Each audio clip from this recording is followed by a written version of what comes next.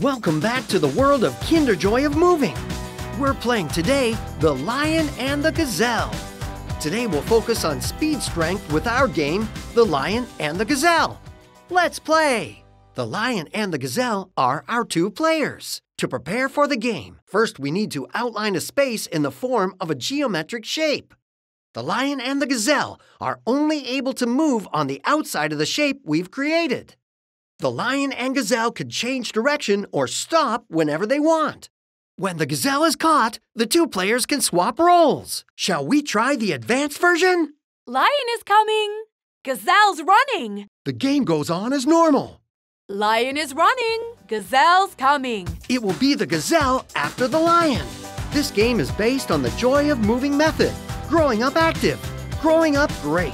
Find more tutorial videos on our kinder.com page. Until next time.